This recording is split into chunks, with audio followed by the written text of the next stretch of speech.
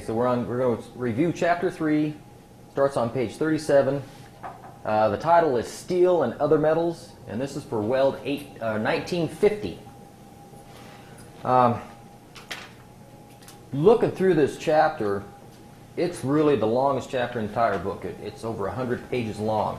So there's some parts in here that I'm going to skip that I don't really think is pertinent to what we're doing. And then there's some of it that I'm going to ask you to really delve into extensively. As we go through this chapter, I'm going to tell you to highlight this, put a bullet by that, whatever. And if I tell you that, you can probably expect that it's going to be on a question on the test. It'll probably be a minimum of 50 questions on the test, so it's going to be a pretty long, comprehensive thing. So starting here, steel and other metals, highlight where it says ferrous metals. It says ferrous metals are those metals that have a high iron content. They include the many types of steels and its alloys, cast iron, and wrought iron. Non-ferrous metals, highlight that too. Non-ferrous metals are those that are almost free of iron. Non-ferrous metals include copper, lead, zinc, titanium, aluminum, nickel, tungsten, manganese, brass, and bronze. And then, of course, gold, platinum, silver. And they're non-magnetic. Steel, highlight steel, is a combination of iron and carbon. Iron is a pure chemical element. Oxides of iron are found in nature, and iron ore is abundant throughout the world. Because iron is not strong enough and hard enough to be used in structural members, it must be combined with carbon to produce the characteristics necessary for steel to form. This would be a bullet. Up to a certain point, the more carbon steel contains, the stronger and harder the steel will be. If you go beyond a certain point, then you have detrimental effects. Go ahead and flip the page. Highlight this and put a bullet by it. It says, it has been estimated that nearly 80% of all weldments are fabricated from steel, and that 85% of the total amount of steel welded is in the mild steel classification. There's three classifications. There's low carbon steel, medium carbon steel, and high carbon steel. And we'll talk about those a little later in the chapter. When he's talking about mild steel, that's just another term for low carbon steel. Typically it has 0.15% carbon or less, so about 15% of 1 penny out of 100 pennies is all the carbon it has in it, very small amounts. History of steel. From about 1350 BC to 1300 AD, all the iron tools and weapons were produced directly from iron ore. Low carbon iron was first produced in relatively flat hearth ovens. Gradually the furnaces were increased in height and charge was introduced through the top. When they're talking about a charge, that's where they're putting the material in. They charge them from the top and they get a bellows going to create the heat. These shaft furnaces produced molten high carbon steel. Shaft furnaces were used in Europe after 1350 AD, and the modern blast furnace is a shaft furnace, so that's a holdover. Highlight this where it says, prior to the Bessemer process of making steel, only two methods were used. The cementation process increased the carbon content of wrought iron by heating it in contact with hot carbon in the presence of air. And the crucible, underline that, the crucible process consisted of melting wrought iron in crucibles to which carbon had been added. Both of these processes were known and used by the ancients. Very last sentence on that column, highlight this. The crucible process eventually came to be used chiefly for making special steels. The cementation process was highly developed and was also used extensively in England during the 18th and 19th centuries. The process is still used to a limited extent. The crucible process has been replaced by the various electric furnace processes for making special alloy steels and carbon tool steels. So way back, as far back as you can remember, imagine they were mining iron ore, and it comes in various different forms, and then they were melting it down and adding small amounts of carbon. Well, no, I take that back. They weren't adding small amounts of carbon at this time. When you add carbon, you get steel. but you've heard of the Iron Age. So this was the Iron Age, and they would take this stuff and melt it in crucibles, and they could tap it off, and they could actually make wrought iron stuff out of it. And we're going to get to that here in a second. So, you know, society is defined by the materials we use in our life. I mean, we had the Stone Age, then we had the Iron Age, and the Copper Age, and the Bronze Age, and the Age of Steel, and if you just look back on it, we're defined by our technology. Now we're in the computer age. So what's next? Steelmaking in the United States, highlighted just above those bullets where it says a succession of events spurred the growth of the steel industry.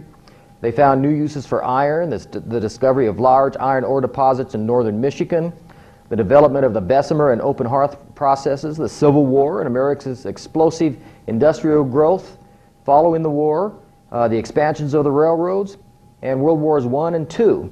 And there will be a question coming from those bulleted items.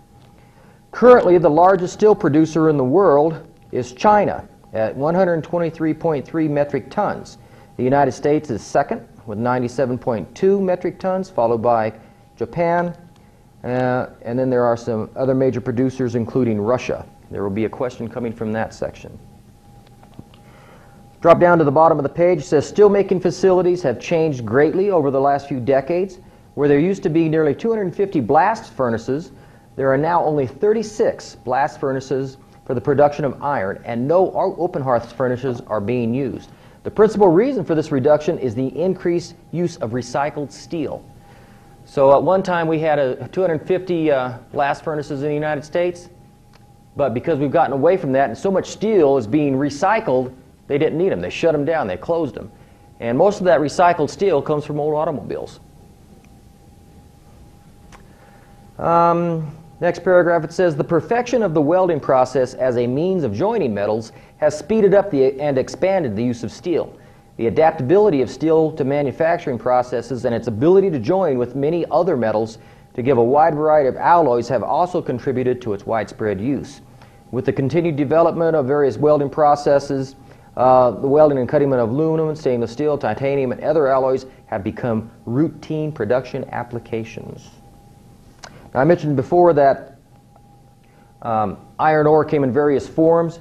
Over in the next column, you'll see magnetite, hematite, limonite, siderite, taconite, and then jasper. There will be a question coming out of those bulleted items.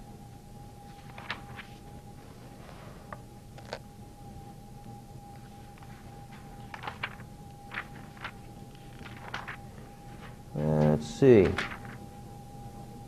I don't want to get ahead of myself, but I have this is, you'll see, is that clear? Can everybody see that okay? Okay. This is out of your book. If you flip to page 40 now, put a bullet where it says oxygen, and it says oxygen is the most abundant element on Earth. Almost half the weight of the land, 21% by weight of the air, and nearly 90% by weight of the sea consists of oxygen.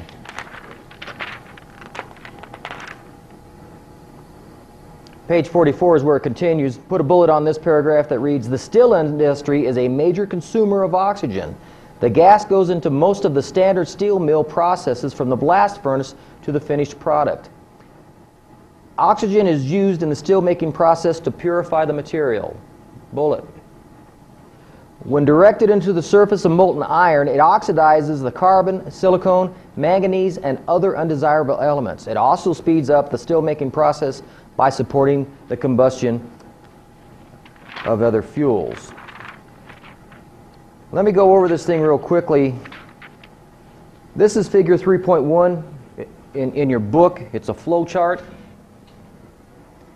And what it does, it describes the manufacture of, or the recovery of ores, okay? Now, it just so happens I spent 4 years in copper mines, and I did virtually everything that you see on this board. I worked on a drilling crew, and some of those cold nights were so cold that you had to stand in the heat given off by the exhaust of the engine just to stay warm while they were sitting out there drilling. You'd be overcome by all the gases of that exhaust fume, but it was better than freezing to death, I'll tell you. And we would drill down 20 feet, and then just like the Oklahoma City bomber, we would pump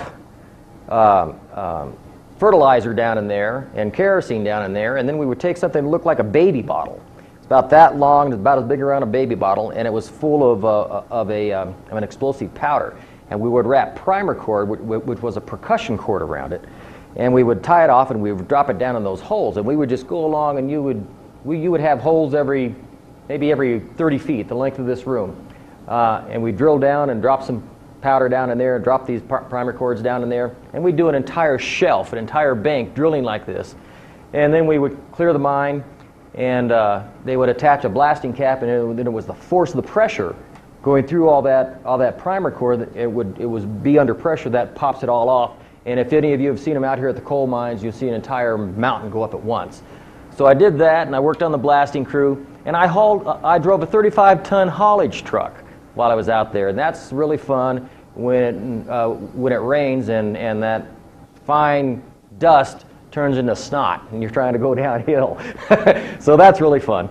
And I would drop it into a crusher.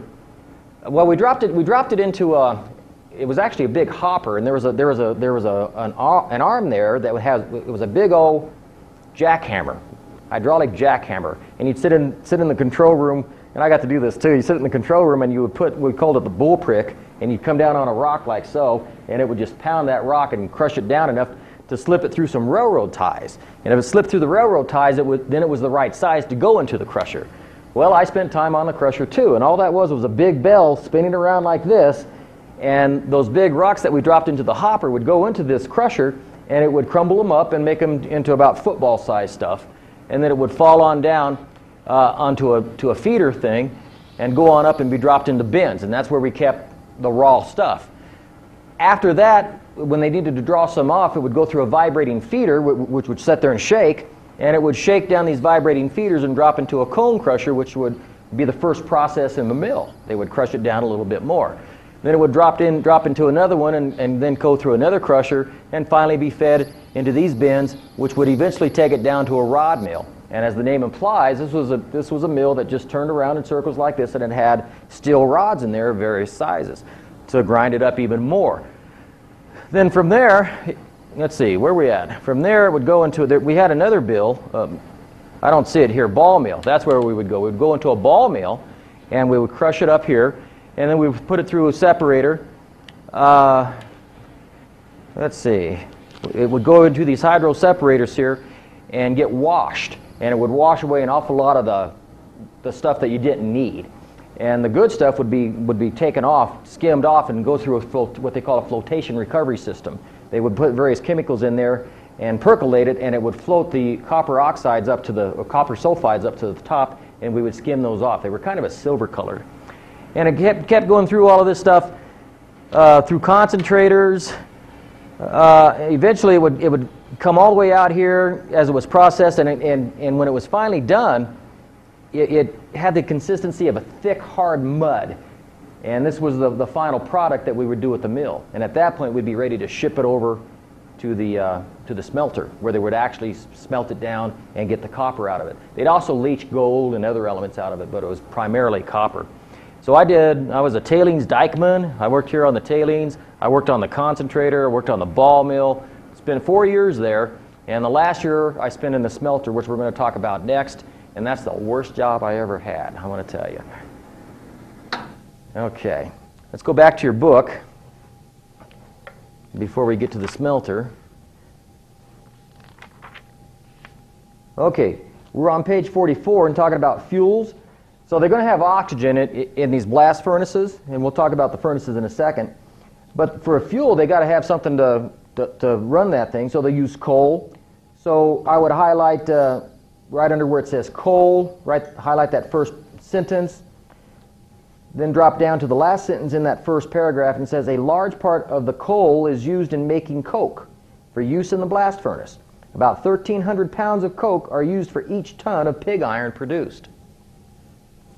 Coke must be free, I'm reading from the next paragraph now, coke must be free from dust, the right size to permit rapid combustion, strong enough to carry the charge in the blasting furnace, and as free as possible from sulfur.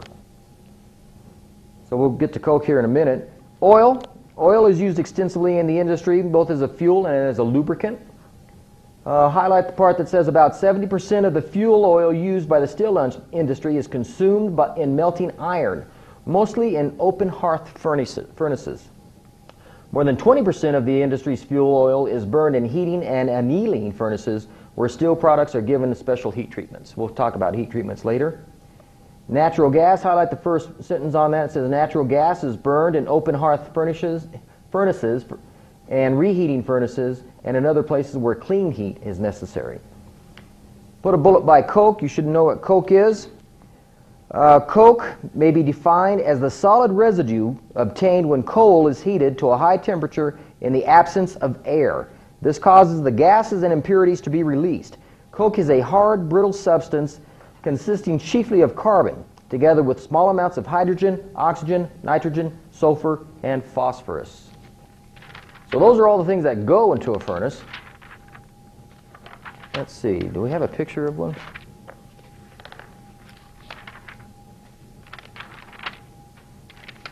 We'll get to a picture of a blast furnace in just a second. Let me see.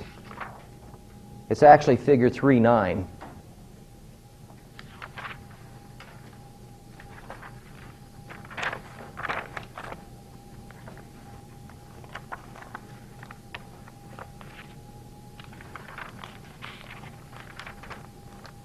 Okay, that's on page 53. So we're working our way there, so I'm not going to put my other overhead on until we get there. So that's coke. So turn to page 47 in scrap steel. Now they just said that the number of furnaces were reduced from 250 to 36 because of scrap steel. So highlight this paragraph, or this column, on scrap steel. It says the earliest methods of making steel could not make use of scrap. Today's basic oxygen furnaces, and that's a name you should remember, which include early blast furnaces and electric furnaces, are very capable of using scrap, and nearly 66% of the steel currently used is recycled. Steel is generally made using a continuous caster that produces slabs, billets, and blooms. These are raw products, steel products, that we'll talk about after a while. A basic oxygen furnace may take up to 80% liquid metal directly from the blast furnace and then add up to 20% scrap metal. An integrated producer using this method can better control and produce higher grades of steel than a steel maker who simply melts scrap. Since steel has no memory, what once was a juice can may become part of your car this year, and in next year it may become part of a bridge. Blast furnaces do not use scrap except in the form of sinter, which is something else that we'll talk about here after a while. Steel mills recycle any of their own product that is not usable, and they also recycle items such as packing cases. However, one of the best sources of scrap steel, it comes from old automobiles. Scrap steel has become such a valuable commodity that the American metal market actually tracks the price of certain types of scrap steel, just like in the commodities market, just like pork bellies and all that other stuff. They'll track it. Bullet, limestone. Limestone is used as a flux in the blast furnace. Drop down to the next paragraph. It says, highlight this, limestone consists largely of calcium carbonate in varying degrees of purity. Drop down to the last paragraph. That's a bullet. Limestone is one of the chief fluxes used in steel making to separate the impurities from the iron ore. Many of the impurities associated with iron ores are of a highly refractory nature. That is, they are difficult to melt. If they remain unfused, they would retard the smelting operation and interfere with the separation of metal and the impurities. The primary function of limestone is to make these substances more easily fusible. And figure 3.6 shows the steps in the process. What it is, it combines and it floats off all those impurities as slag. Okay? So it's a very important element in refining steel. Refractory. Everybody, well, some of you may not have heard what refrac is. You know, it comes in brick form for high temperature environments. In a power plant, they'll mix it up in a bucket, and it kind of looks like cement, and they'll smear it on. It's highly resistant to heat, and that's what refrac is. So that's the abbreviation name for it is refrac. Refractory materials may be defined as non-metallic materials that can tolerate severe or destructive surface conditions at high temperatures. They must withstand chemical attack, molten metal, and slag. And now we need to go to page 49. Erosion, thermal shock, physical impact, catalytic actions, pressure under load and soaking heat, and other rigorous abuse. Melting or softening temperatures of most refractory materials range from 2,600 degrees for light-duty fire clay to 5,000 for bricks made of magnesia in its purest form. So there's a bunch of different varieties. You should understand what refrac is. Next topic is iron blast furnace slag. Highlight this, slag. You should know what slag is. Slag is the residue produced from the interaction of the molten limestone and the impurities of the iron. It contains the oxides of calcium, silicon, aluminum, and magnesium, small amounts of iron oxide and sulfur. Slag may be processed for use in the manufacture of cement and concrete, road materials, insulating roofing material, and soil conditioners. So they do have a byproduct use for it. I mentioned before that I worked in a smelter after I spent a few years in the copper mine, and they had mountains of slag. And the way they did it, well, let me show you here. Well, this isn't really very clear of what I want to talk about. What they would do is they would tap the furnace and bring out this copper after they melted it. They'd pour it into a big ladle, and then a big sky crane would come over and pick it up and take it over, and they would refine it. They would put these air lances into the bottom of the furnace and blow oxygen into it, because that causes oxidation and all those impurities to float up, and it really gets the temperature up there. Then they would skim off the unwanted slag, and they would tip these things, and you'll see about them, you'll read about them in your book. You talk about hot, noisy, smoky, terrible stuff. So they would skim off the slag, and one of my first jobs in the smelter was to clean the recovery chutes for this slag, because they were constantly dumping in the slag back into the furnace to see if they could get more copper out of it. So they'd pick these big old buckets up, bring them over, and they'd tip them by crane into a chute that was about this wide, and it ran maybe 20 feet back down into the furnace. Well, my job was to stand there with a pry bar, big old bar, and everybody knows what one of those are. They're about this tall, and they probably weigh 30 pounds, and you've got to sit there and you have to hit the side of the chute to break off all the slag that adhered to the chute from being poured back in. You had to do that after every ladle. You had to wear a mask and earplugs and hard hat and all that stuff. And every time they would open up that door to dump it back in, you'd get the heat of the blast furnace coming out of there. And we're talking about sulfur smoke. Sulfur smoke. And I was so overcome with it that they finally took me off, because you just can't work in that environment for very long. I spent about a month on that, and I was ready to quit, and they brought in somebody else and had them do it. But it was very difficult to stay up with. They would pour that slag back in there. You'd have to jump down, chip all that stuff off, push it back down. Push it down into the furnace with a broom, or they had a metal thing that you would push it back down in. And then you had to take lime in a bucket of water with lime mixed in, and you had to push it, or rather throw it down into this trough to coat it so that it wouldn't stick so bad.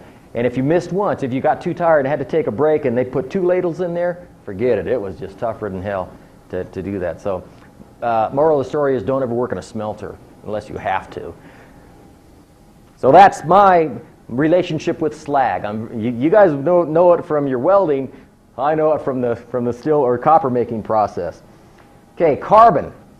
Carbon is a non-metallic element that can form a great variety of compounds with other elements. Compounds containing carbon are called organic compounds. In union with oxygen, carbon forms carbon monoxide and carbon dioxide. When carbon combines with a metal, it may form compounds such as calcium carbide and iron carbide. Those are not necessarily good things in the welding industry.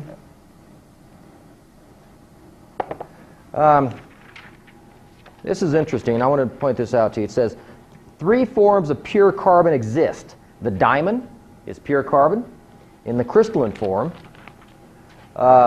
Graphite is a soft form. We're turning on to page 52. And then carbon black is the amorphous form, meaning it doesn't have any structure. And they use carbon black as toner in copy machines, or in conveyor belts, in paints, and in tires. So there's a lot of uses for that type of a carbon. It says, in addition to being important as an ingredient of steel, carbon is used for industrial diamonds and abrasives and arc carbons of all kinds. As graphite, it forms a base of lubricants and is used as a lining for blast furnaces. Okay, now the smelting of iron, which brings us to this. This is a basic blast furnace, and they'll charge it by sending stuff up here to the top and dropping it in, and they'll melt it down in here. And then you can see from this thing that they'll tap off the slag here, and then they'll tap off the iron here. And the slag, it's hard to tell from this picture, but the slag outlet is slightly higher than the outlet for the steel, because the slag is going to float to the top, and then they'll tap it off. And in the situation I worked in, and they talk about them in here, the same kind of an operation, they would actually tilt these things and pour the slag off, just skim it off that way. And then they'll draw off hot metal here, iron at 2700 degrees, and then they would go ahead and they would cast it into ingots or billets or blooms and stuff like that. In the case of the copper, they would pour them into ladles that were a little wider than this table and about 4 feet long, and they had ears on them. They looked like this.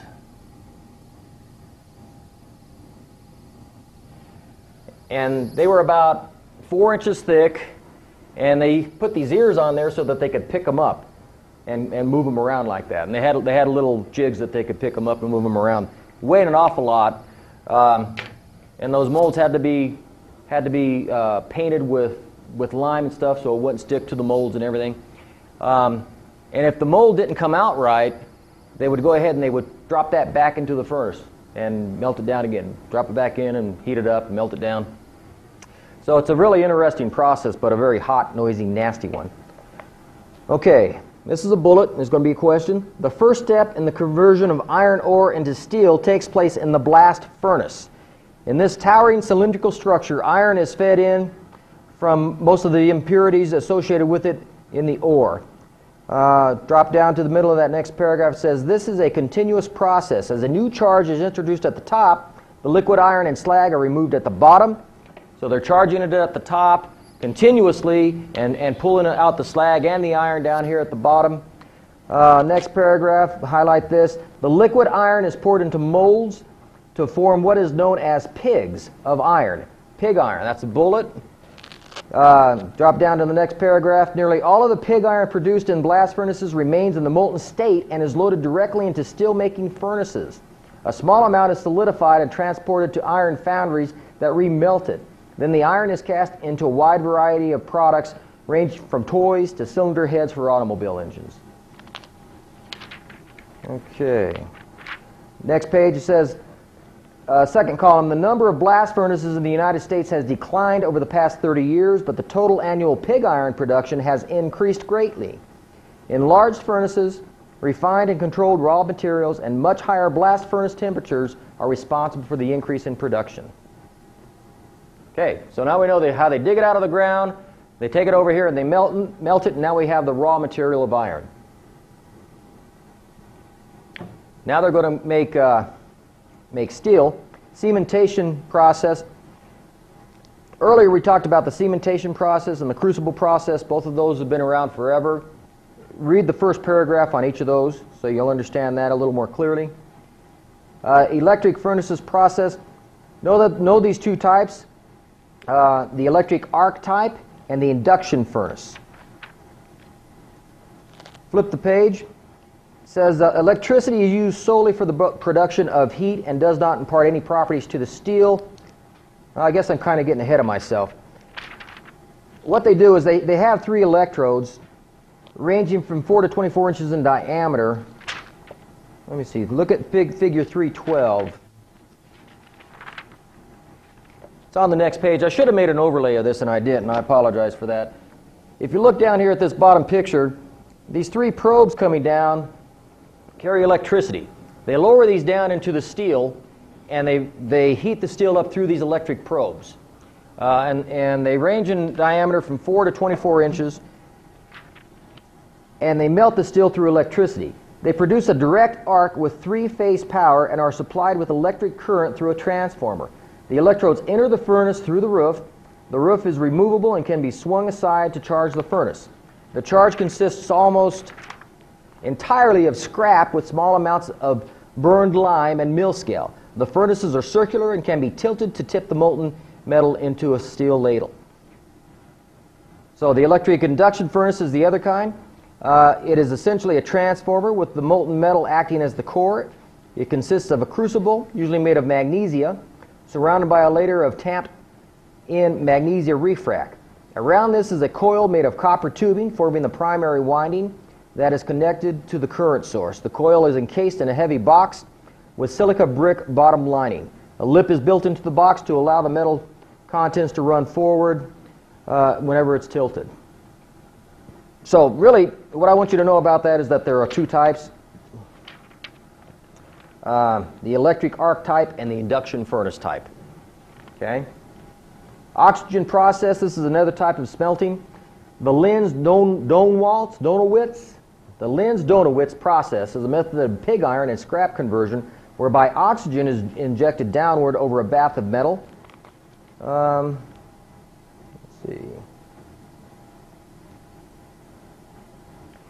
In the next column, highlight the paragraph that reads, "The chemical reaction of the oxygen and fluxes refine the pig iron and the scrap into steel. The temperature reaches 3,000 degrees Fahrenheit and refining continues for 20 to 25 minutes. When the refining is complete, the lance is withdrawn. The furnace is tilted and the steel is tapped through a hole in the side near the top. The slag is also removed and the furnace is ready for another charge." And that is on page 63 and 64. You can see how they did that. Vacuum furnaces, degassing equipment. There is going to be a question on degassing.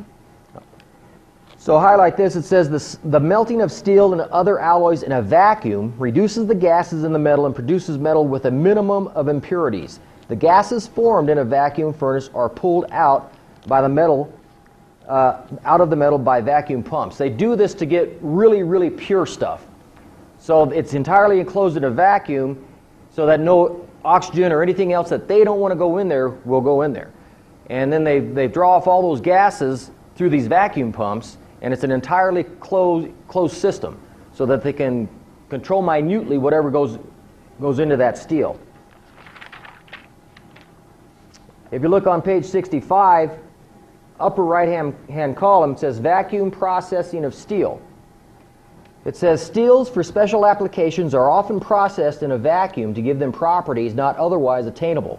And I wanted to bring this to your attention because it's really a unique and highly desirable process to get those exotic steels that they have to have. That stuff they have to have that's just got a certain amount of titanium in them or a certain amount of copper. I mean, it's really a neat process. The primary purpose of vacuum processing is to remove such gases as oxygen, nitrogen, and hydrogen from the molten metal to make higher purity steel.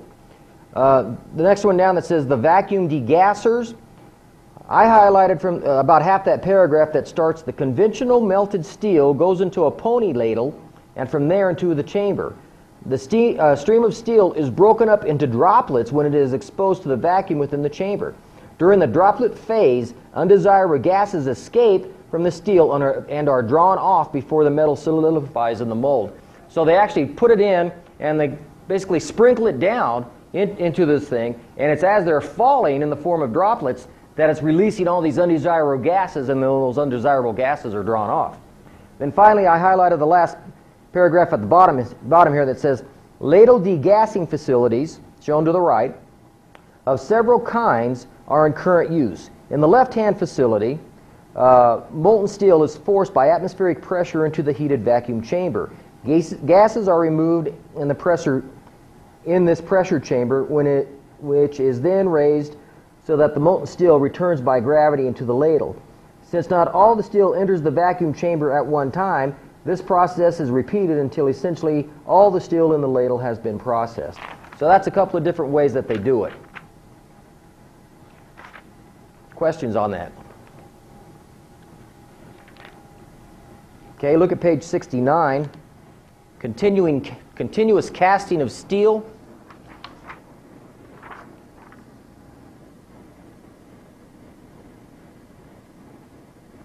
So we went through we dug it out of the ground, we refined it in the mill, we sent it to the furnace, we smelted it down, and we've got the steel now. So what are we going to do with it? We're going to make products out of it. And they use the continuous casting process. So there's going to be a question on this part right here. So I would put a bullet and highlight it. It says continuous casting is the process by which molten steel is solidified into semi-finished billets, booms, or slabs for subsequent finishing. Flip the page and it says, highlight the last paragraph on that topic. It says, depending on the product in use, various shapes are cast. The trend is to have the melting, casting, and rolling processes linked so that the casting shape substantially conforms to the finished product. The near net shape cast section is most commonly used for beams and flat rolled products and greatly improves operational efficiency. The complete operation from liquid metal to finished rolling can be achieved within a couple of hours.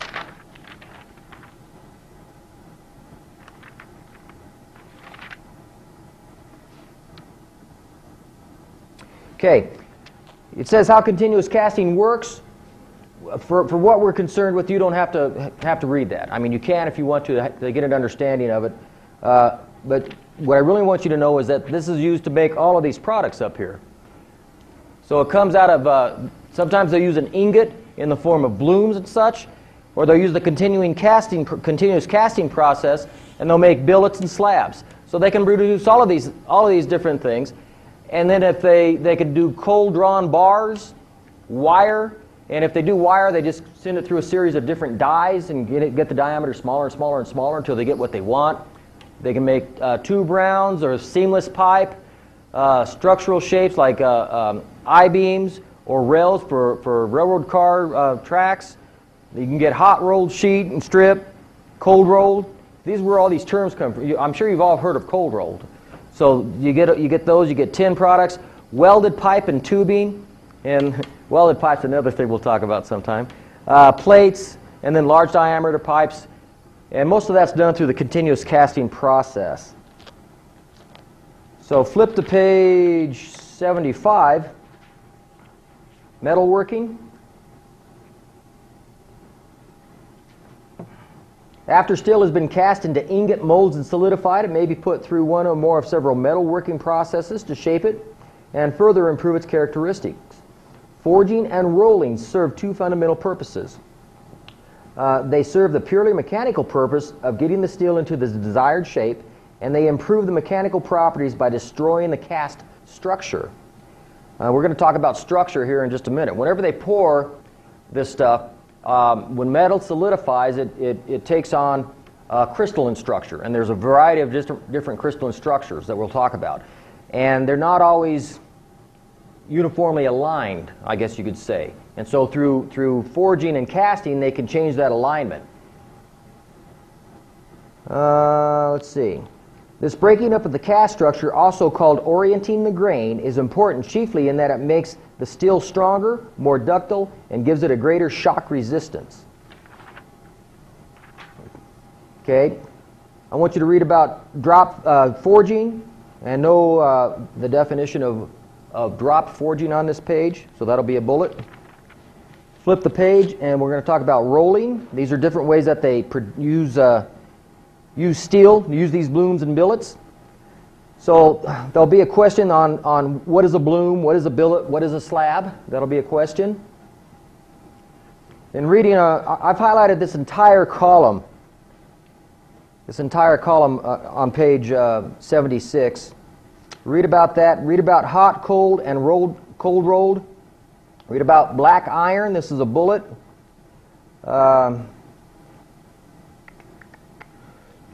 Tubular steel products are classified according to two principal methods of manufacture, the welded and seamless methods. Welded tubing and pipe are made by flash welding, steel strips. In the process, the metal pieces are heated until the contacting surfaces are in the plastic state and then forced together quickly under pressure. We'll talk about plasticity here in a little bit. Seamless tubing or pipe is made from billets by two processes known as piercing and cupping.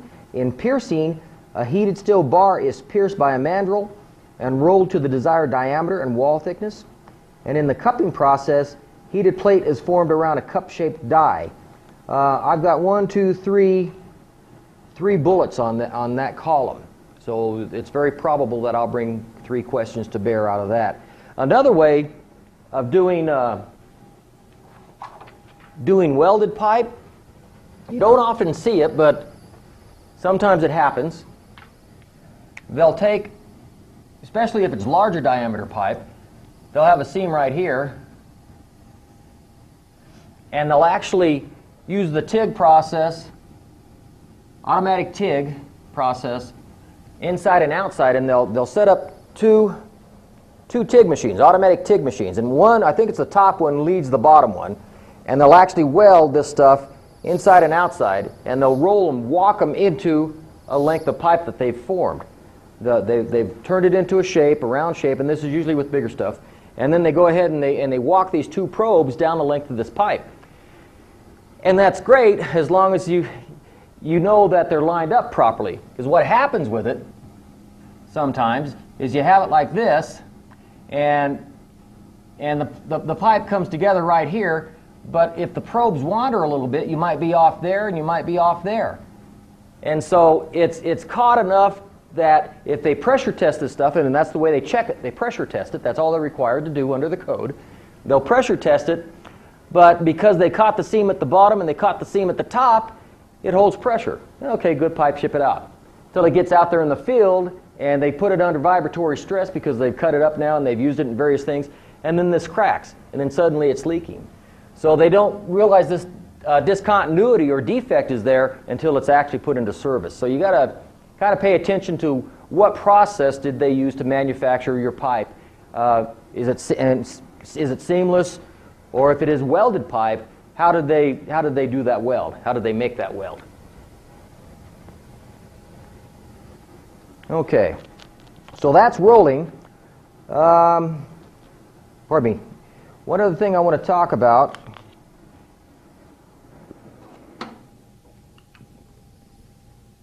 And this will bring us to our first slide, rolling directions. We're going to pick this up at the bottom of that first column, again, where I'm still on 76, where it says steel may be also shaped into wires, bars, forgings, extrusions, rails, and structured shapes. These are the basic steel shapes from which the welded fabrication begins. In the rolling operation, the grains are oriented in the direction of rolling, just like a piece of wood. Steel has more strength with the grain, less strength across the grain, and even less through the grain. If you look over on the next page, it says Figure 332 describes this situation. And this slide is that same figure. That's slightly different because it's a different source, but that's basically the same figure. And if you look at this, you have an X, Y, and Z direction. And this really came home to roost one time when I conducted some weld tests. I went up to a place in Montana. I was going to certify for some of their welders, and the company had all the material ready for me when I got there. Okay, so we did some tests. They made the welds, and we started bending them, and they all failed. And these were good welds. They looked great. They couldn't figure out why it failed. And I said, well, are you sure that you had the correct direction of rolling on those plates? And they said, what? What are you talking about? And that's because you get about 70% of your strength this way, 30% this way, and only about 15% that way. Well, let's see. Here we go.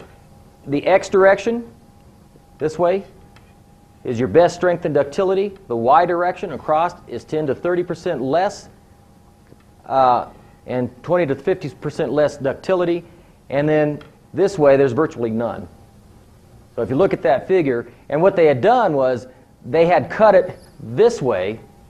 They had cut their coupons this way. They just split a bar this way, lengthwise, and then we made the welds in there, and there's no ductility or strength, and they failed. So once I had them recut everything, and gosh, it all worked. They all passed after that. So direction of rolling, when you hear that term, and you may hear it a lot in your welding careers, direction of rolling, it's very important for the mechanical properties of plate. Okay, whether it's a 4x8 sheet or a 1/4 inch by 1 inch backing strip, direction of rolling is very important. There will be a question on that. Okay. Read about drawing, extrusion. No questions on those. This is my directional my other slide on directional properties. Both strength and ductility are affected by the rolling direction of the metal.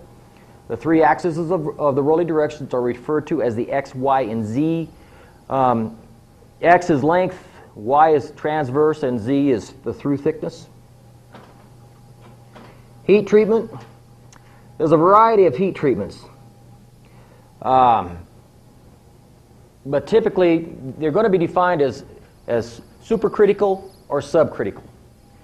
And that, where's my pointer? That depends on how high you raise the temperature. This is something you need to remember. And we'll see it in the book in a minute. 1333 degrees. This is called the transformation range.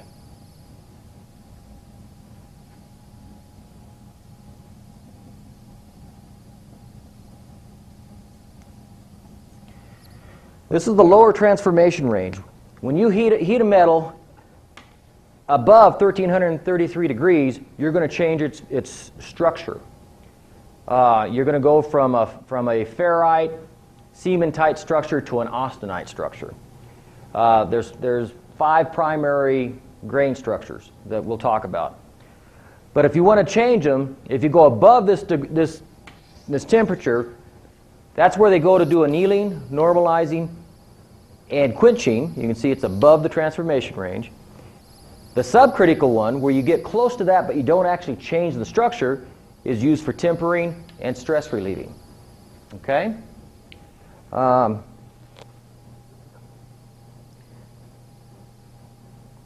let me read this where it says heat treatment.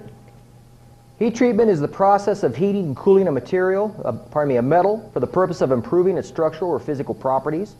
Through various processes of heat treatment, we can make a metal easier to machine, draw, or form by making it softer, or we can increase the hardness so that it will have wear resistance.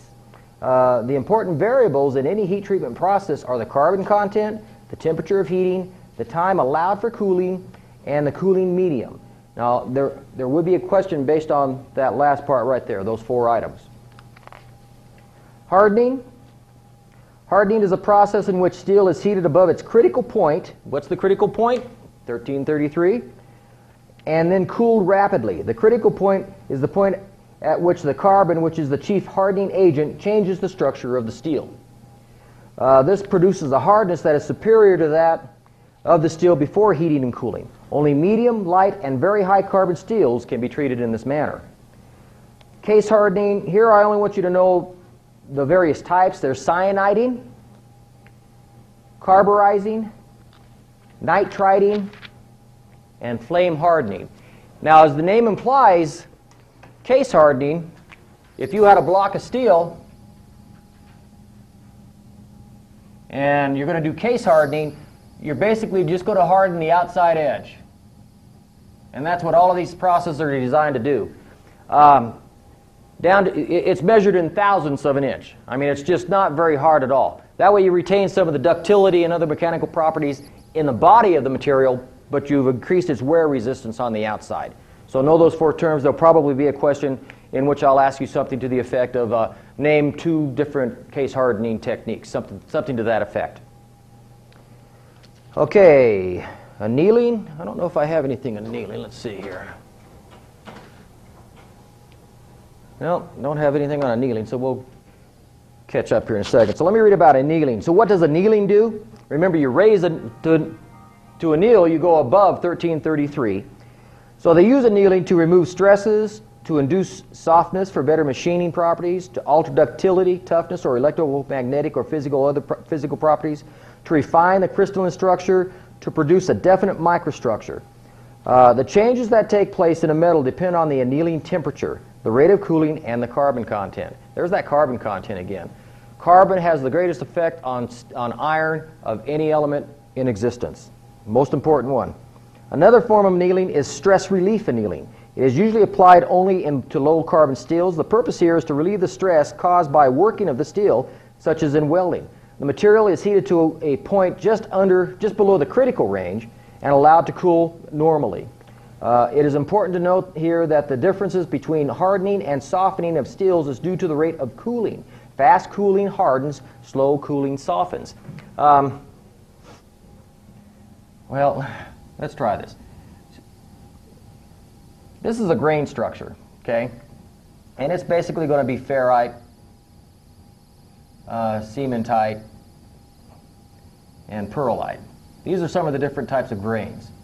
If you heat it above 1333, now you're going to change this structure into austenite. Now, if you cool it slowly, it's going to change back to this. Just go up, come back down, so you can jump between the two. If you go fast, then you're going to change it to martensite, which is a different structure. Martensite is very, very hard, very, very strong, but very, very brittle. They use it for wear-resistant stuff, and those are the primary ones.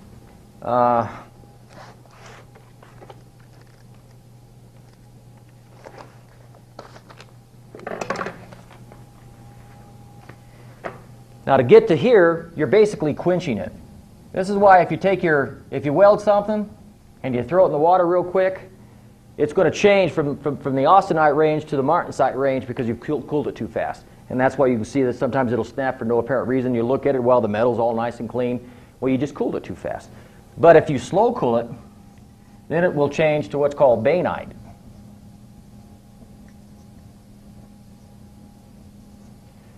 And again, we're going up above this critical range of 1333, and then we're slow cooling it here. So how fast you come down is very important. Then there's one more. It's called, I should have put this over here a little bit different. It's called tempered martensite.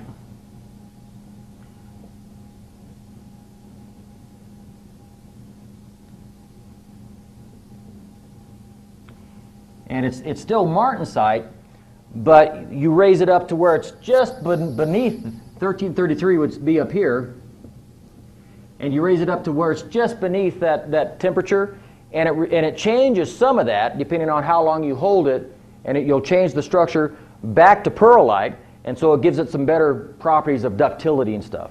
So you can see from this jumble here that they have a whole bunch of ways to work with steel, either above or below the critical range, in order to get the types of properties that they want. That's one element. The other is what's going into it. Carbon.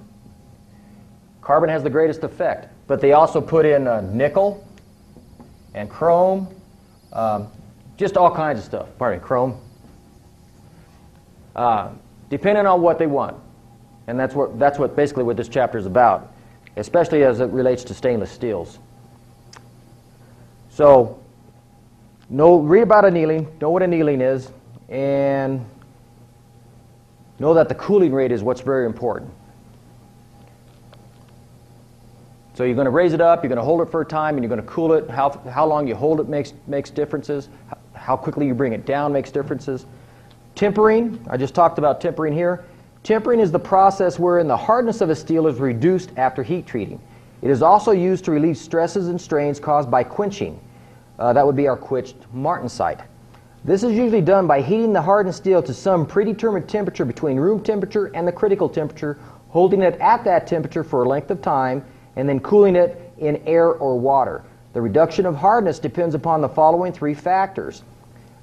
Tempering temperature, the amount of time the steel is held at this temperature, and the carbon content of the steel. Generally, as the temperature and time are increased, the hardness will be decreased. And this is a bullet. The higher the carbon content at a given temperature and time, the higher the resulting hardness. They also have a technique that you may have to use sometime in your welding. And it's called a tempered bead sequence. And this is actually tempering, changes it's kind of a stress relieving thing, and it changes the properties of the steel and such. But this is actually something that's approved by ASME, the American Society of Mechanical Engineers. if you had to make a weld, say you got to put a tube down in here, and this stuff is really thick and all that. And this stuff is some exotic material like, let's say F22, which would be a forging. It's usually pretty thick, like 3 inches thick or so. Well, that's going to have to, you're going to have to take special heat treating precautions with that so that whatever you put in here doesn't crack.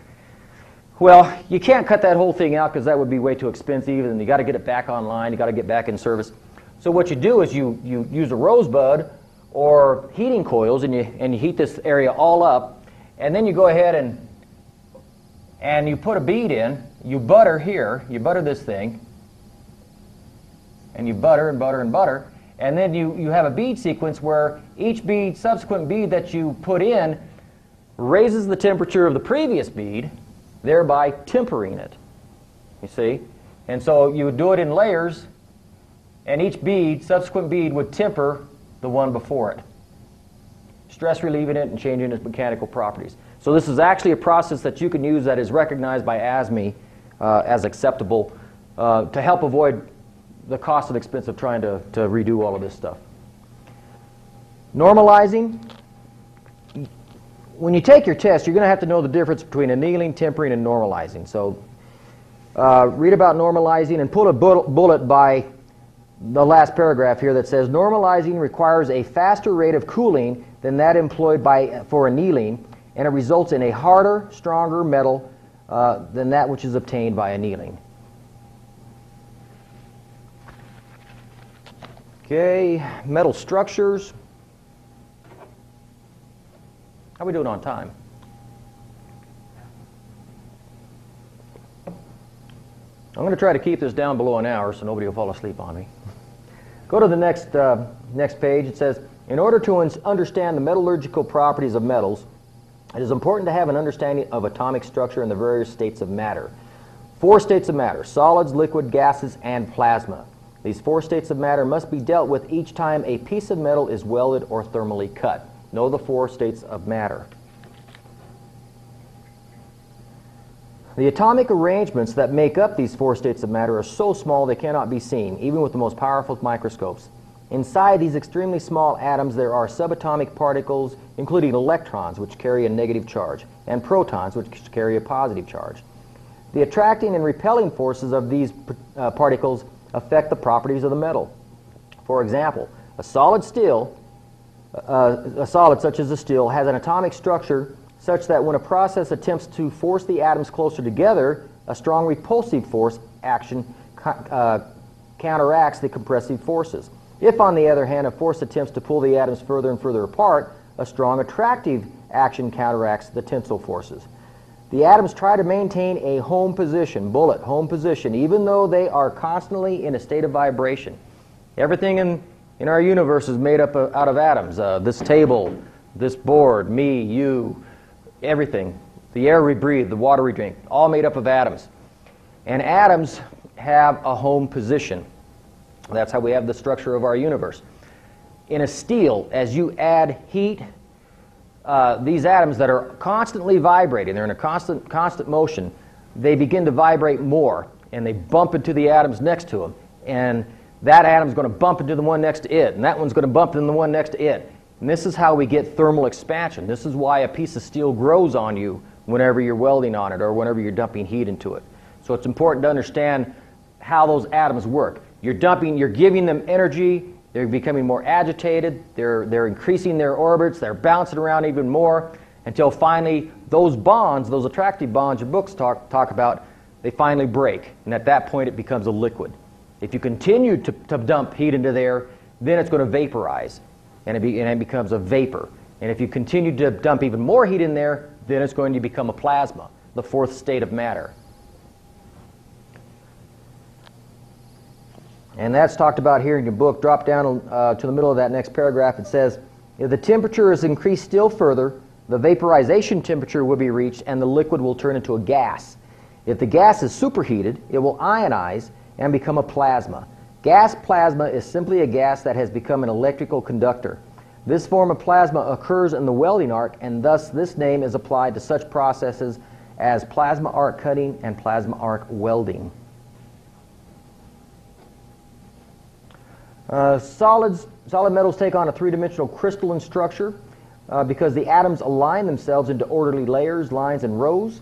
Looking at the broken surfaces of metal or weld, this crystalline structure is quite evident. The metal has not been crystallized because it is old or has been overheated, but because all the metals are crystalline in nature. If you know somebody that's ever failed a weld test and you look at it and it's all nice and shiny and you can see the little crystals, you go, oh, well, it crystallized on you. Well, of course it did. It's a crystalline structure. That's the shape that the metal takes when it solidifies, just the same as a nice crystal.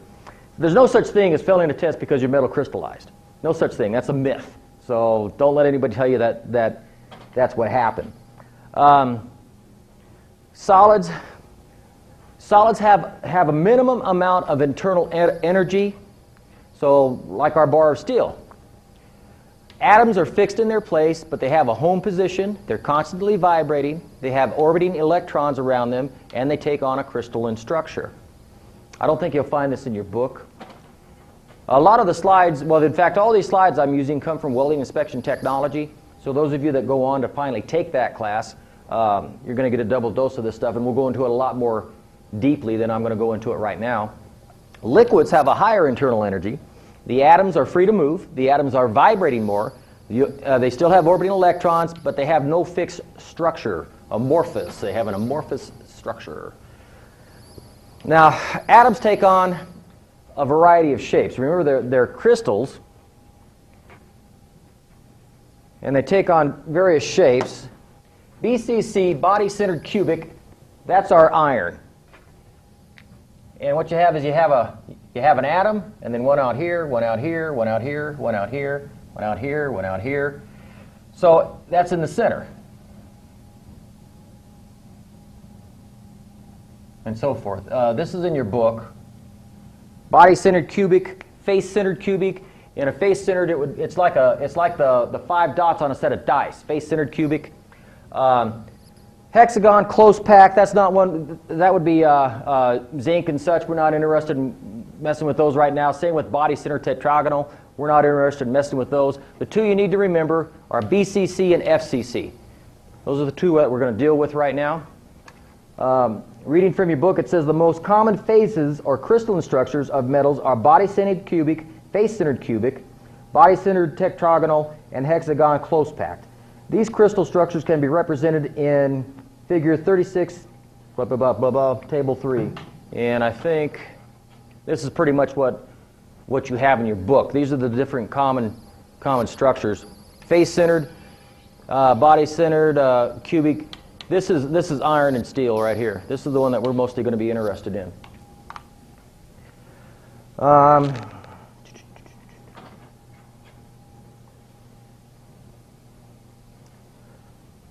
Microstructures, metals are composed of grains or crystals. They're very small, separated by grain boundaries, and there are different phases within the grains. This is something I threw in just to show you. This is the microstructure of iron. And all of these are grain boundaries that you see in here. So these are all crystals that were formed by iron atoms.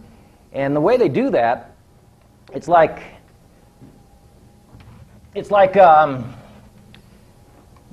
the metal is liquid, of course. Now, as it solidifies, and we'll get into this in a minute, it's going to solidify from the cold surface in.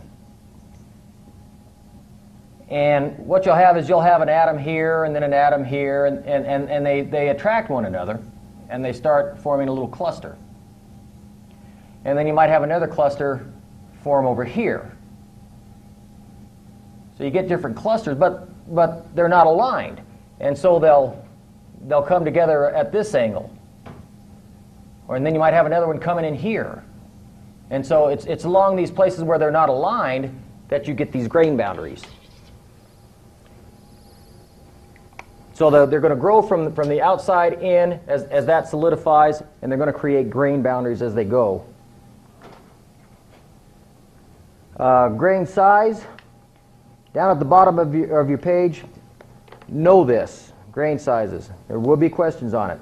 Fine grain metals have good tensile strength, good ductility, good low temperature properties. Coarse grain metals have slightly lower strength, slightly less ductility, and good high temperature properties. For the most part, we're going to prefer a fine grained structure. Same thing here, grain size. Fine grain materials have good tensile strength, good ductility, good low temperature properties. Coarse grain materials, slightly lower strength, slightly less ductile, have good high temperature properties. And then that brings us to alloying.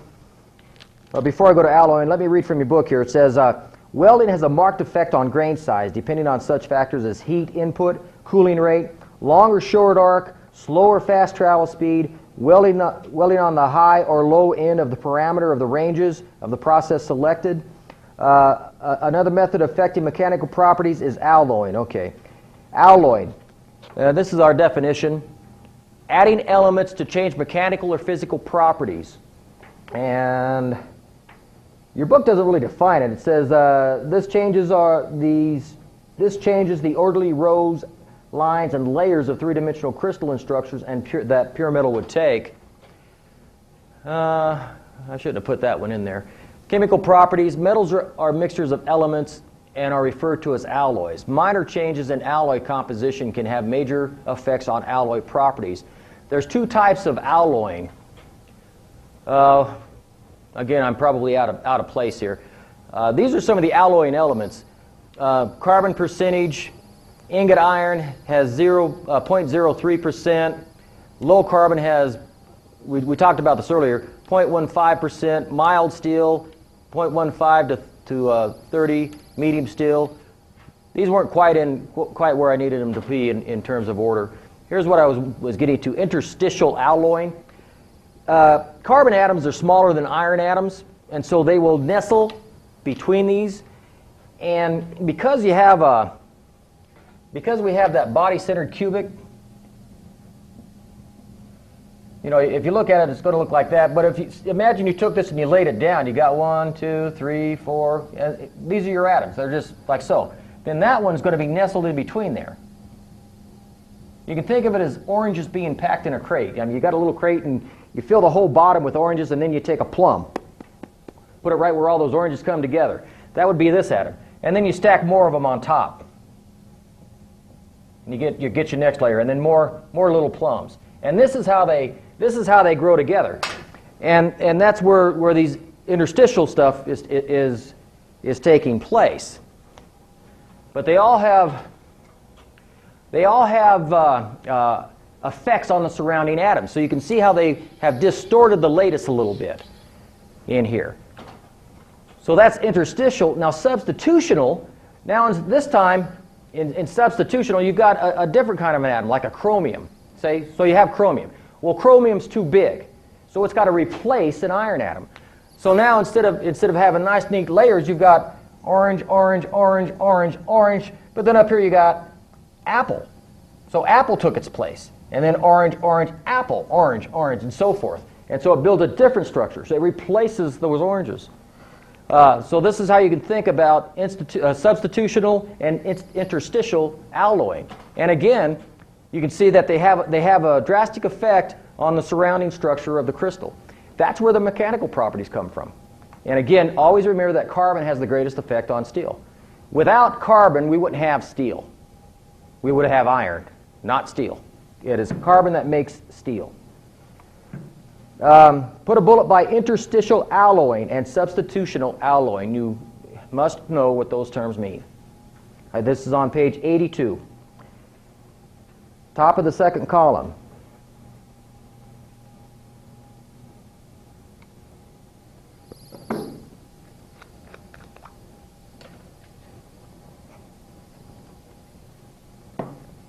Okay.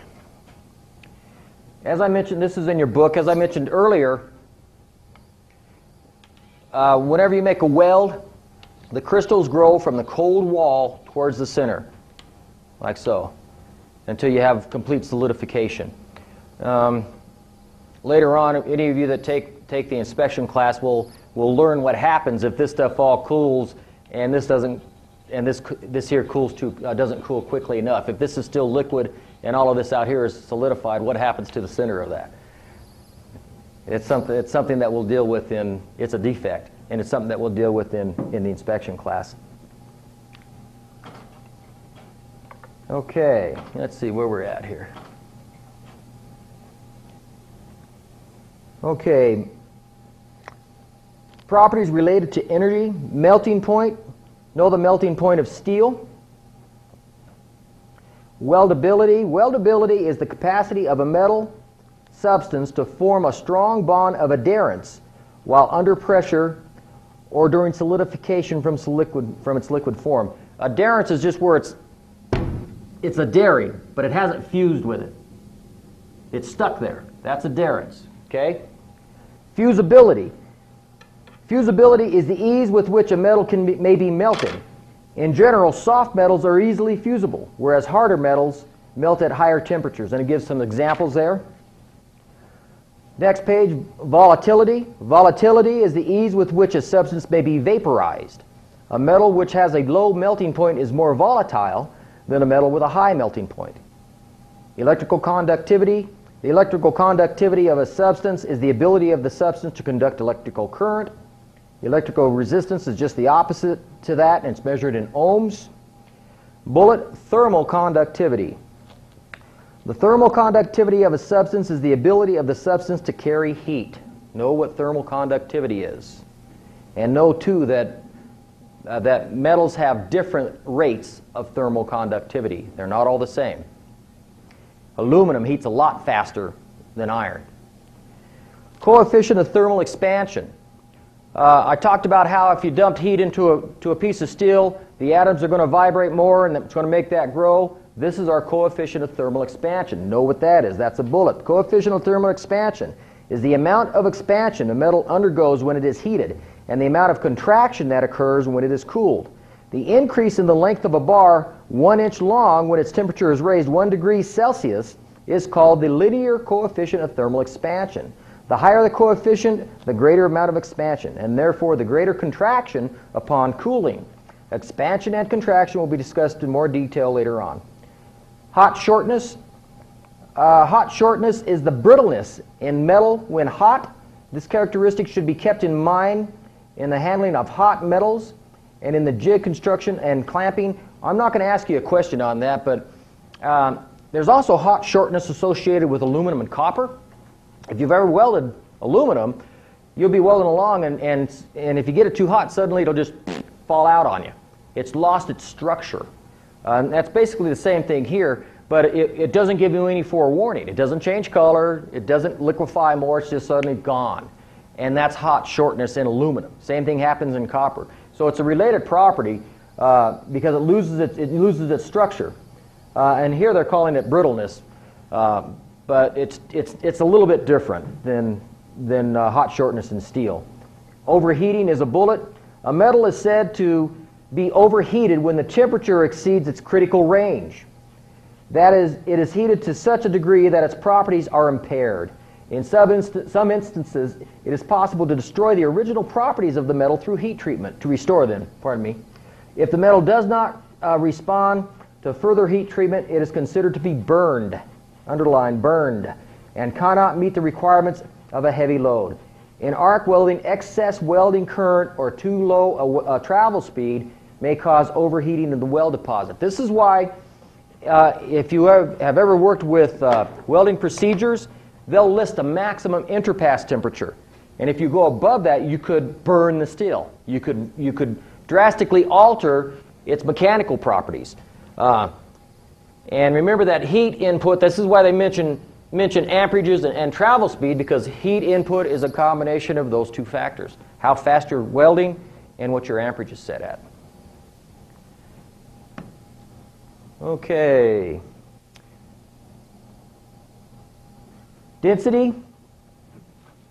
Let's see. Here at the bottom it says porosity. They talk about density and porosity, but these are in terms of mechanical properties, not in terms of defect. Look over to the next page where it says properties related to stress resistance. You've got compression, shear, bending, tension, fatigue, torsion. These are all mechanical properties, and they have figure 339 up in the right-hand corner that illustrates those. Here's what I want you to know. No plasticity, that's a bullet. The ability of a material to deform without breaking is its plasticity. Metals have plasticity. These rubber bands have plasticity, and it's a good way to describe plasticity in steels. I can take and I can stretch them, but then when I let go, they go back to their original form. Metal will too, to a certain extent. You can pull a metal apart through a tension bender, or tension puller, and then let off of it. And because we talked earlier about atoms having an attractive force, that attractive force will bring that metal back to its original shape. Now, if you keep on pulling, then you've reached its yield point, and you go from plastic to what they call elastic behavior. So know what plasticity is. It's the point to which you can stretch it without breaking it. Elastic, there's no permanent deformation. Plastic is permanent deformation. Elastic, here, this illustrates it very well. They have a load here, and they add 100 pounds. That 100 pounds makes it stretch 2/1000ths of an inch. They doubled it. There's a direct correlation. So now they've got 200 pounds. It stretched 4/1000ths of an inch. 300 pounds. It stretched 600.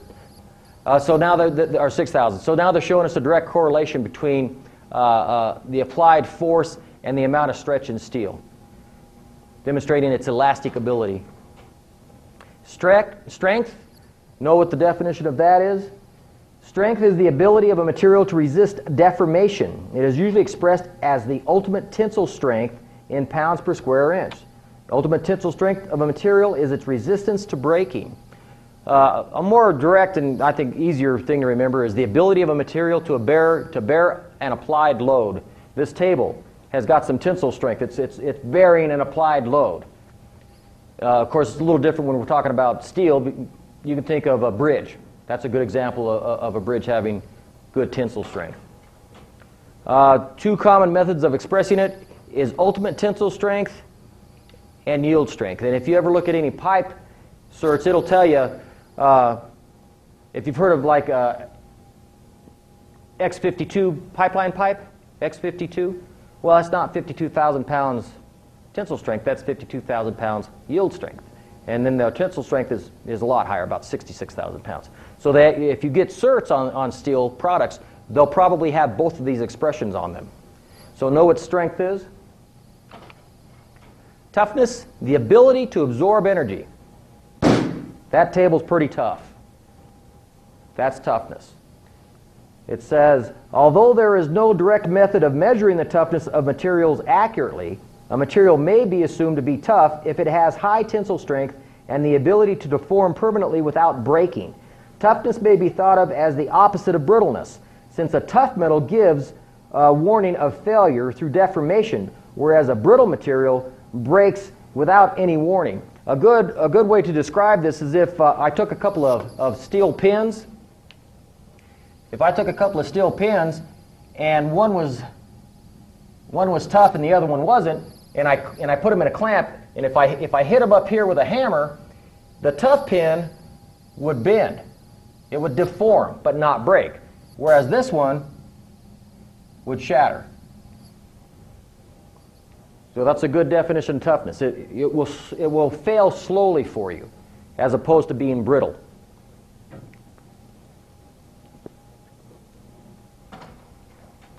Notch toughness.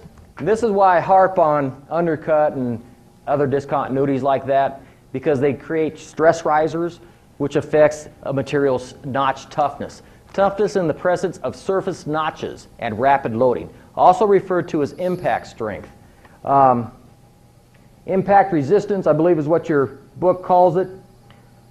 Impact resistance may be defined as the ability of a material to withstand a maximum load applied suddenly.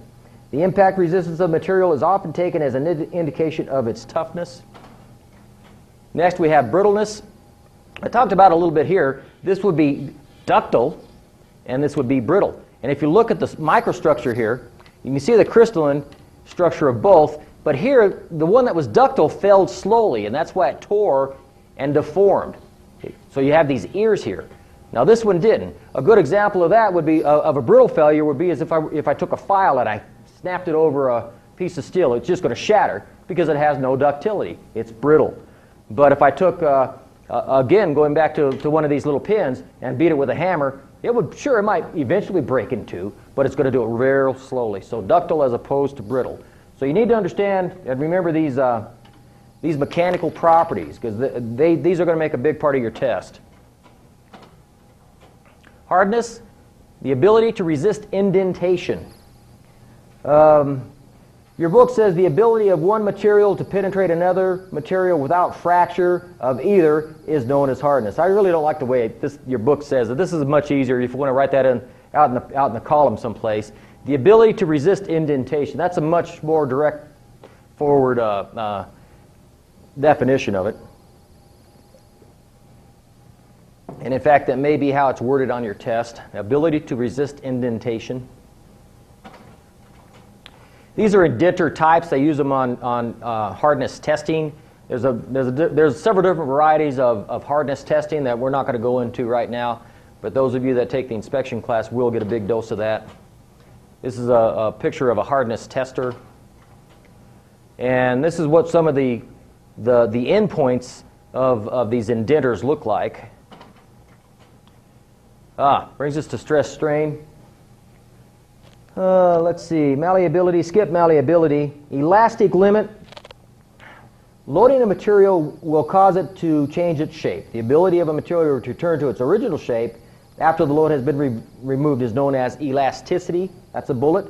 The elastic limit is the greatest load that may be applied after which the material will return to its original condition. Once the elastic limit of a material has been reached, it no longer behaves elastically. It will now behave in a plastic manner and deform permanently. For practical purposes, the elastic limit is required in designing because it is usually more important to know what will load deform a structure than what load will cause a fracture or break. Modulus of elasticity. I'm not going to ask you to remember this. I won't ask you a question on this, but those of you that take the inspection class will get it. Some materials require higher stresses to stretch than others do. In other words, some materials are stiffer than others. To compare the stiffness of one metal with another, we must determine what is known as the modulus of elasticity for each of them. The modulus of elasticity is the ratio of stress to strain. This is a stress strain diagram. If the modulus is high, the material is more likely to resist movement or distortion. A material that stretches easily has a low modulus. And what they do is they'll try to stretch it, and so they're applying stress. And then the amount of strain is recorded on the, let's see. Okay, this is the stress, and this would be the strain. And you can actually chart this out, and it'll make a graph for you. But I threw this slide in to show the stress-strain curve. And steel, for example, would have a large stress-strain curve. Molybdenum would have a smaller one because it doesn't have the modulus of elasticity that steel does. But I threw this up here also to illustrate the yield point, which is our next topic. This one you will need to put a bullet by. When a sample of low-medium carbon steel is subjected to a tension test, a curious thing happens. As the load on the test specimen is increased slowly, a point is found at which a definite increase in the length of the specimen occurs, with no increase in the load. The load at this point, expressed in pounds per square inch, is called the yield point of the material. Non-ferrous metals and types of steel other than low and medium carbon steels do not have a yield point. So what we do is, when I put something in the tension puller and I'm pulling that apart, if I had a graph hooked up to it, you would see this. It would shoot that the load would shoot up really high until it would keep on stretching, but it wouldn't go any higher. And if we were to stop at that point and measured that stuff, you would see that it's still stretching, but it's no longer taking any more force to stretch it. That's because we've gone from elastic to plastic. We've created that permanent deformation, and it's still just going to go ahead and stretch out with what's already been applied. That's its yield point. And that's what this shows us right here, is the yield point. I think I might have another one on that. Oh, ductility is next. Skip resilience, go to ductility. Ductility is the ability of a material to be permanently deformed by loading and yet resist fracture. When this happens, both elongation and reduction in area take place in the material. The amount of stretching is expressed as percent elongation. You may get a question to the effect that says, percent elongation is related to what material property? You may get something like that on your test. Metals with high ductility may be stretched, formed, or drawn without tearing or cracking. Gold, silver, copper, and iron metals have good ductility. The ability of a metal to deform without breaking, that's ductility. There's actually another term in here. I don't know if a book's going to talk about percent elongation or reduction of area later. Reduction of area, if you've ever seen me do one of these tensile pulls, I've got a specimen here someplace.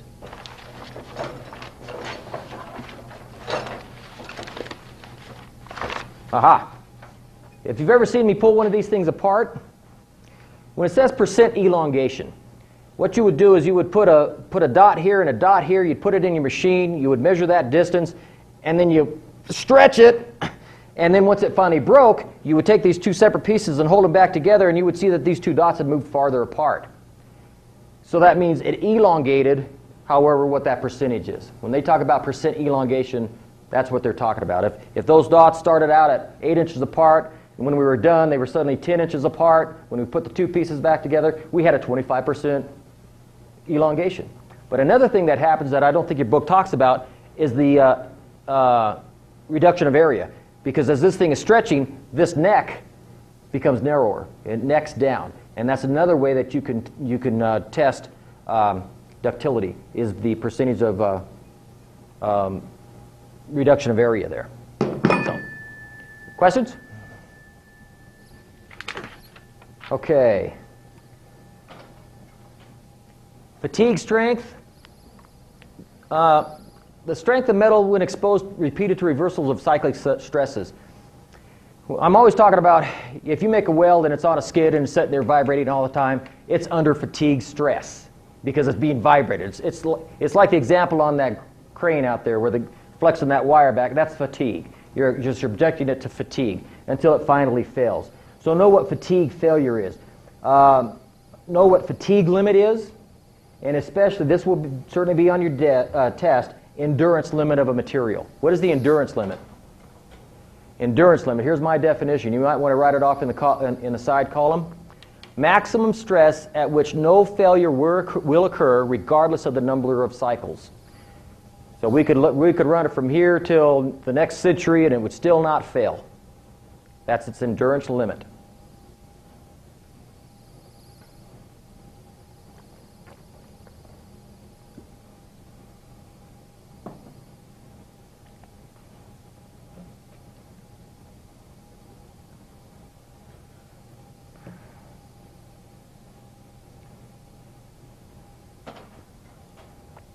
Okay, let's drop down to effects of common elements on steel. These are some of the most common elements in steel. Carbon, as I've been saying all along, most important. And you may get a question to that effect. What is the most important element in steel? Carbon. Sulfur, phosphorus, silicone, manganese, magnesium, and chrome. And these are what they do to steel. Sulfur is undesirable, phosphorus is undesirable. Silicone is used as a deoxidizer. Magnesium is combines with the sulfur, so it helps to neutralize it.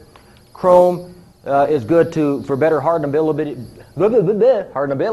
and corrosion resistance.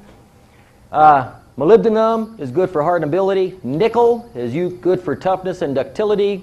Aluminum is a good deoxidizer. Vanadium is good for hardenability, and niobium is a stabilizer. Another name for niobium is columbium. And in welding, columbium is, when you're welding stainless steels, columbium will combine with carbon and therefore reduce carbon in the weldment, which helps to control sensitization, which is something we'll talk about after a while. Bullet by carbon.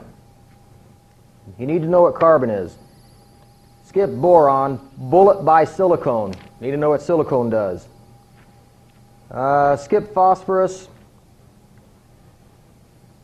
Skip sulfur.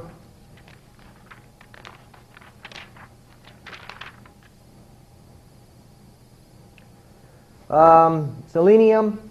This element is used interchangeably with sulfur in some stainless steels to promote machinability. Bullet magnesium. The middle of that paragraph reads, today It is one of the most useful metals for alloying steel. The addition of manganese increases both tensile strength and hardness. The alloy is a steel that can be readily heat treated. Special care must be exercised in welding since manganese steels have a tendency to porosity and cracking. Molybdenum, if you've heard of chrome moly steels, molybdenum is used quite a bit in alloying steels. Molybdenum is a silvery white metal that increases the toughness of steel. This is a bullet by molybdenum. Since it also promotes tensile strength in steels that are subject to high temperatures, it is an alloying element in pipe where high pressure and high temperature are common. Molybdenum also increases the corrosion resistance of stainless steels. Chromium. I think next to copper, this is the most important ingredient. It says chromium. This is definitely a bullet. It is the principal element in the straight chromium and nickel chromium stainless steels. The addition of chromium to low alloy steels increases the tensile strength, hardness, and resistance to corrosion and oxidation. Ductility is decreased. This is true both at high and low temperatures. Drop down to the last paragraph on that topic and highlight that. It says steels that contain chromium are easily welded if the carbon content is low. However, the presence of a high percentage of carbon increases hardness. Thus, preheating and sometimes post-heating are required to prevent brittle weld deposits and fusion zones. The biggest thing with welding stainless steel is what happens afterwards. If you don't do it right, you can rob it of its corrosion-resistant properties through sensitization or carbide precipitation, which is, again, something we'll discuss in a minute. Nickel, know what nickel is? You can skip niobium and cobalt. Skip copper, put a bullet by aluminum. Know what aluminum does? And then go over to tungsten. There'll be a question on tungsten. So read about tungsten. And then finally on 92, vanadium. Bullet by vanadium. Vanadium is a pretty important one.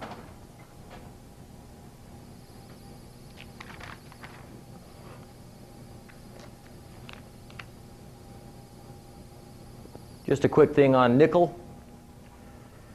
Corrosion resistant, good low temperature properties, and good high temperature properties. Copper alloys, good electrical conductivity, resistance to corrosion, resistance to erosion, resistance to water and salt water. Other common alloys used in steel are aluminum, pure aluminum, aluminum copper, aluminum manganese, copper, pure copper, brasses, and bronzes. And then we get to the low alloy steels. Questions so far? We're almost done. Okay, types of steels. Where it says carbon steels, drop down to the last sentence in that and put a bullet by it. It says carbon steels are usually divided into low carbon steels, medium carbon steels, and high carbon steels, and tool steels. I'm interested in the first three, and you may get a question to that effect. Then it goes on to talk about low carbon steels. Bullet, because you need to know what low carbon steels are. Those steels whose carbon content does not exceed 0.3% and may be as low as 0.03% are low carbon steels. They are also referred to as mild steels and plain steels. Know those terms as well. Medium carbon steels, bullet. Medium carbon steels are those steels that have a carbon content range of 0.3% to 0.6%. They are considerably stronger than low carbon steels and have higher heat treatment qualities. Some hardening can take place when the steel is heated and quenched. They should be welded with shielded metal arc, low hydrogen electrodes, and other low hydrogen processes. More care must be taken in the welding operation, and best results are obtained if the steel is preheated before welding and normalized after welding. The reason for that is we talked about carbon being the most important ingredient. Anytime you get above 0.4% carbon, you have the probability, well not probability, the possibility of cracking.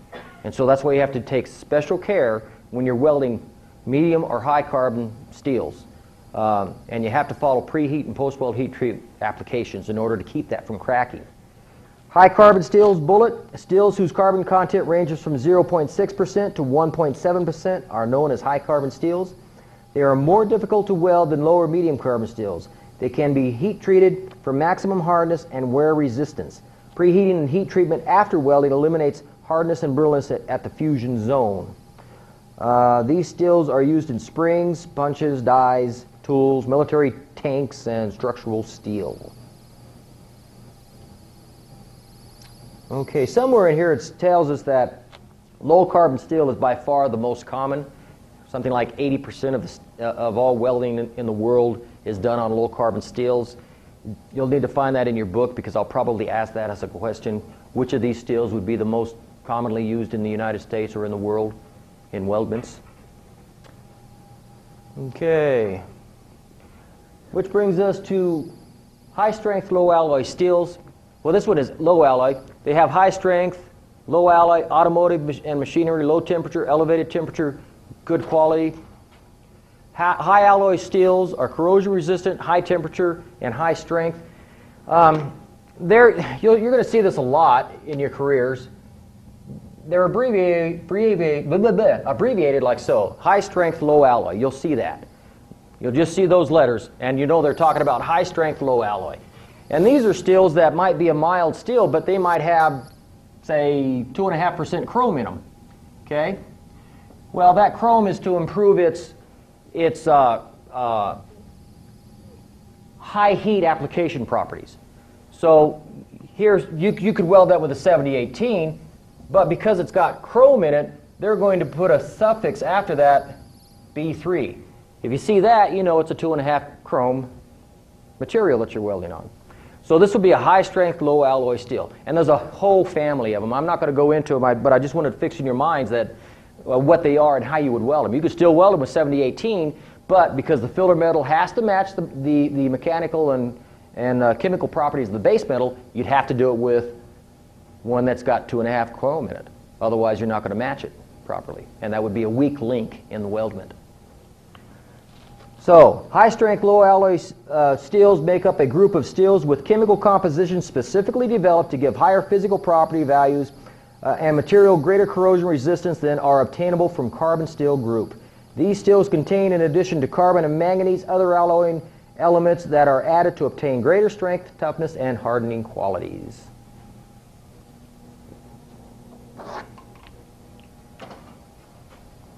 Stainless steels, bullet. Actually double bullet, because over this section on stainless steels it goes on for a number of pages. All the way, let's see, it goes over till all the way to 97. I'm going to ask 6 questions out of this section on stainless steels. I'll direct you a little bit.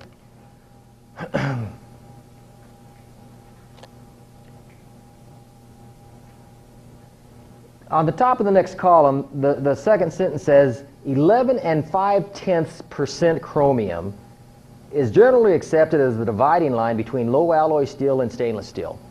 Well, we say that by definition, a stainless steel has at least 12% chromium. Okay? It's not a stainless steel if it doesn't have at least 12% chromium. Your book says it a little bit differently. So you're going to get a question on that. What defines a stainless steel? 12% chromium defines a stainless steel. Okay? Drop down to where it says the uses for stainless steels are many, and there are many varieties to choose from. Stainless steels have the following advantages. Read those. There will probably be a question coming out of there. Stainless and heat-resisting steels are commonly produced in finished forms such as plates, sheet, strip, bar, etc. These steels fall into 5 general classifications according to their characteristics and alloy content. 5% chromium and hardenable are martensite 500 series, martensite 400 series, and so forth and so on. And if you look here, stainless steels contain at least 12% chrome. There's austenite, martensite, ferritic, precipitation hardening, and duplex. I would make sure you know that there are 5 types of stainless steel. This is, after all, a class on stainless steel, so you should know that there are 5 types of stainless steel. Then read about the different series of stainless steel, and you will definitely have a couple of questions coming out from the austenite series on page 95. There'll be a couple of questions on austenite.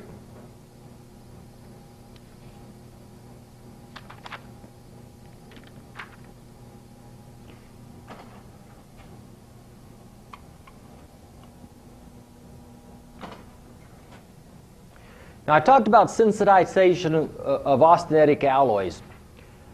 Formation of chromium carbides occur between 800 and 1600 degrees. So let's go back to our welding metallurgy for just a second. Iron, that's the chemical symbol for iron. But if you have this, you have an iron carbide. And what happens is you'll get it is 3 iron atoms and 1 carbon atom forms a chromium. Yeah, that's right. It's a chromium carbide. And what happens is, as you're welding on stainless steel and you pass through this temperature range, chrome has an affinity for iron. It sucks it up like a sponge. And that causes the formation of chromium carbides. And these chromium carbides then, since they're forming, that chrome is no longer free to do its corrosion-resistant properties. It robs it of that. And so that leads to sensitization, which looks like this. Corrosion attack on austenitic stainless steels. Now, along this edge here, you can see your weld metal here and here, and you can see that this was welded from 2 different sides. Well, of course, this is the heat-affected zone out in here, right? Well, as this stuff was being welded and the temperature went up above 800 degrees, you pass through that sensitization zone. And that's when those carbides form. And what it is, it sucks up the chromium out of here, and then it gets attacked by, it's in a corrosive environment, and this was probably a piece of pipe or something. It's in a corrosive environment, and that corrosion, because there's no chromium here to stop it, that corrosive environment ate it away. So you got to be very careful about welding stainless steels and avoiding this. It will attack and destroy stainless steels over time if you've sucked that chromium out of there as you go through those ranges. To avoid it, you can use heat treatment, stabilized grades of stainless steel, and low carbon grades of electrodes. Anytime you see a stainless steel electrode, and let's say it's 308L, the L means it's a low carbon. And it's going to have 0.03 or less of carbon in it. So it doesn't have much carbon for the chromium to bond to. And so that would help to reduce that chromium carbide formation. So definitely know about that, because there will be a question about sensitization on your test. And I don't think your book really talks about it. But as I mentioned earlier, in the school year, a lot of things that I'm going to ask you about, or some things I'm going to ask you about, may not be found in your book. Okay. Let's see what's next. Tool steel. I'm not really interested in tool steel. I'm not going to ask any questions on that, because this is a class on stainless. This is important, though, carbon equivalency. I mentioned earlier that if the carbon content gets over 0.4%, then you can have cracking. Well, you could have a carbon that has only 0.15. You could have a mild carbon steel. Well, that's way below 0.4%. But all these other things, oops, I guess I grabbed the wrong one. All these other things, manganese, chrome, vanadium. If you can put certain amounts of elements together, and you have to, there's a formula where you would divide, and this is in your book here, where you would have to divide, and you could calculate the percentages, and all these taken together along with the carbon could be more than 0.4. So it's called a carbon equivalency. Even though you might be using a low carbon steel, if you have the right amount of these other alloying elements, it could equal a high carbon steel. So this is where your carbon equivalency comes from. And there will be a question on your test. I'm actually going to write this formula out and ask you to substitute certain amounts of different elements and calculate that. So bring your calculator to do this test, because you will have to work that formula. Okay. Let's skip this part on the steel numbering system. We'll pick that up when we do the inspection class. Go to page 105. Read about all these different types of iron. There'll be a couple of questions coming out on the iron here, So read about those. Page 107, aluminum making in the United States. Who's the largest producer of aluminum? They're found in the United States. Over in the next column it says, production of aluminum is done across 4/5 of the country, leaving out only Maine, Vermont, North Dakota, Wyoming, Nebraska, New Mexico. We're the only states in the Union that don't make aluminum. The primary products produced and their industrial applications are sheets, plates, foil, rod, extrusions. Nearly 2/3 of the annual production is used in the transportation, container packages, and building construction industries.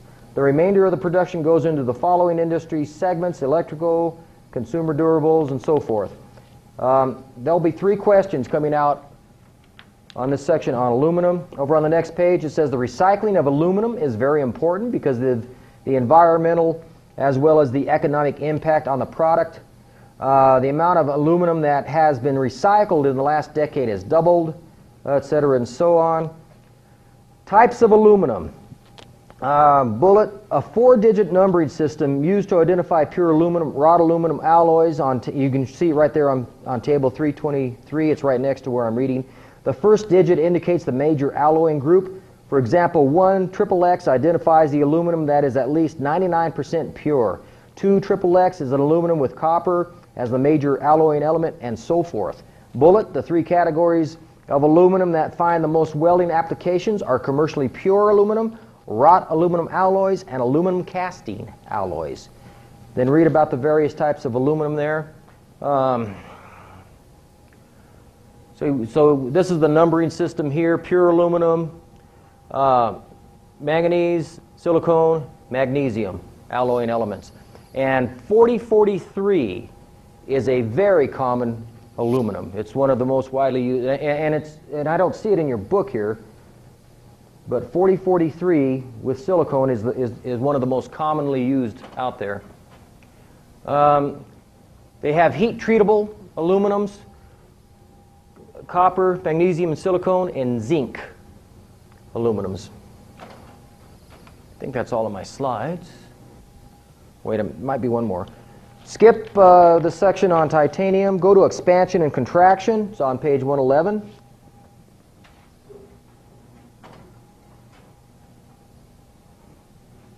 Read about expansion and contraction, and then distortion on the next page. Well, real quickly, what did I do with my pointer? Oh well. As you dump heat, the coefficient of thermal expansion is going to cause this to grow, and you see where this colder area is restraining the heat. That causes it to bow up.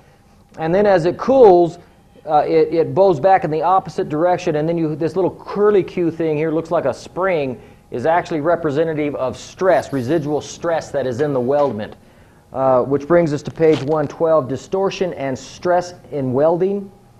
Understand, put a bullet by distortion and stress, so read about that. Put a bullet by residual stress. Those are all on page 112. We've already talked about yield point, coefficient of thermal expansion, thermal conductivity, and modulus of elasticity. Types of distortion: there's lengthwise shrinkage, transverse shrinkage. Put a bullet by warping on page 115. Understand what warping is.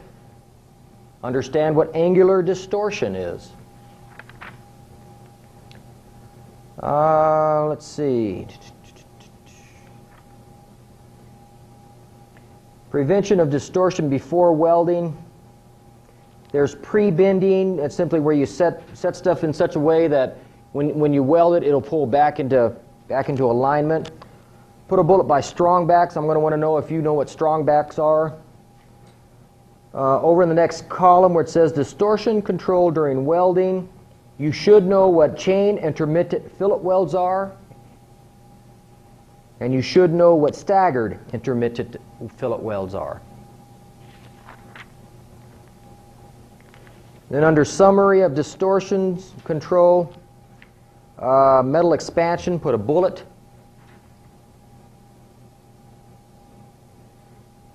Then over on page 119, put a bullet by end fixing. It's in the second column. And then the one that says avoid over welding.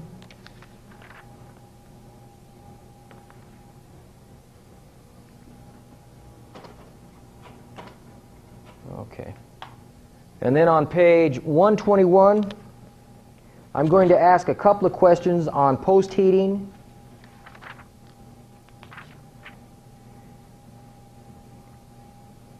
cold peening, vibratory stress. Those are all stress relieving techniques. Preheating, post heating, cold peening.